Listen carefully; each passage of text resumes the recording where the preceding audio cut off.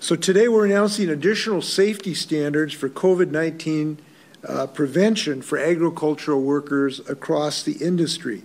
These standards built on the requirements set forth at the beginning of the crisis for all industries, with more specific provisions for the unique needs of this industry. This proclamation is going to protect workers in the fields, in packing houses for fruit and vegetables, and on employer-provided transportation.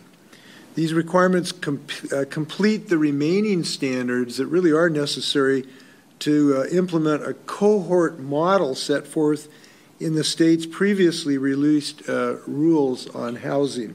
We need workers in small cohorts, not more than 15 people together, that are protected from exposure to other people working, whether in housing or during transportation. This model, if it's adhered to properly, can tremendously reduce the risk to agricultural workers because they're only exposed to a smaller group of people that can reside and travel and work together.